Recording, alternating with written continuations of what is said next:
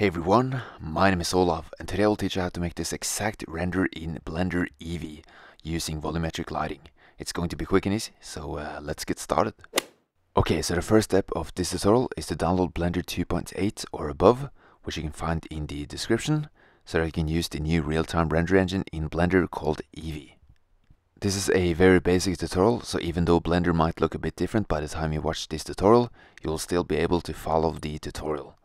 Okay, so start off by scrolling down to sampling and increase the amount of samples in the viewport and in the render. So let's set it to 300. And to get volumetric lighting, we need to scroll down to volumetric and enable it. And then change the tile size to 2 pixels so that the resolution of the volumetric lighting is higher. And then turn on bloom as well and decrease the radius. And the bloom is basically the same as glow. So when you change the radius for the bloom, you change the radius for the glowing effect for the object later on. Now we're going to use the cube as the domain for the volumetric lighting. So let's start off by scaling it. So click S, X, and then 9, and then S, Y, then 3.5, and I click S, then Z, then 8 to scale it 8 times on the Z axis. You don't need these exact dimensions for the domain, but it's always nice to have a step-by-step guide. So make sure to open a new window and then go into the shader editor and then click X to delete the principled shader, and then click Shift+A and search for principled volume, which we need for the volumetric lighting, and then connect it to the volume of the material output. And when you go into rendered view, you will see that we now have volumetric lighting. But right now we just have a small point lamp, so we need to go into the lamp settings for the lamp, and then change it to a spotlight, and then change the energy to 1000, and then change the radius to 25 centimeters, and make sure to write cm afterwards, because if not you get meters, which will look completely different. And then change the size to around 50 degrees to make it thinner, and then let's increase the blend value as well. Okay, so now we need to rotate the lamp and grab it. So click G to grab, and then click R, then Z to rotate the lamp on the Z axis.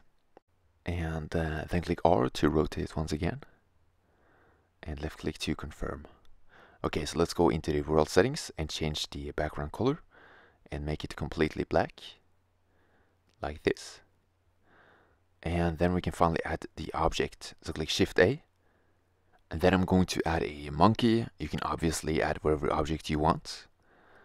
And then let's add a material as well. So go to materials, click new, and change from principled to glossy.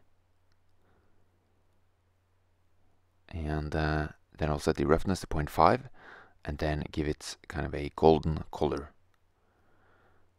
And then we need to add the subdivision surface modifier. So click add modifier and then subdivision surface, and then increase it a few times until the surface is smooth. And then click G, then Shift Y to grab the object only on the X and Z axis.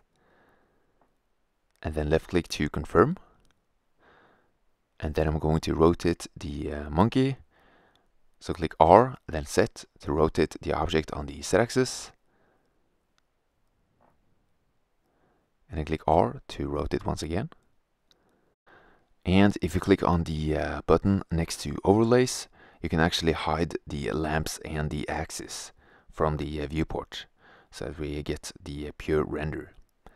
And let's look through the camera. So click number 0 to look through the camera, and then select the camera, and then let's move it. So click G, then hold in and drag the middle mouse button to move backwards. And you can also click N and enable lock camera to view. And by locking the camera to view, the camera will follow your point of view. So let's move the camera to this position and try to get the light at the left corner of the camera, and then disable the lock camera to view so that we can rotate the camera. So let's select the camera and then click R to rotate. So something like this, and then left click to confirm. Now, obviously, the rotation of the camera and the color of the monkey doesn't really matter. So I'm speeding up this part where I changed the colors and the rotations. And I ended up with something like this, and clicked S to scale up the monkey a bit. And then the next step of the tutorial is to render the image. So before we do that, let's just go to File, and I click Save As, and create a file wherever you want on the computer, and I click Enter to save. And I go to Render, and I click Render Image. And then after a few seconds of rendering, you will have a high sample version of the image that you see in the viewport. So let's wait until it's done. And once the rendering is done, you can go to the EEVEE image editor and then open the image next to New. And I click Render Result, and here's the result.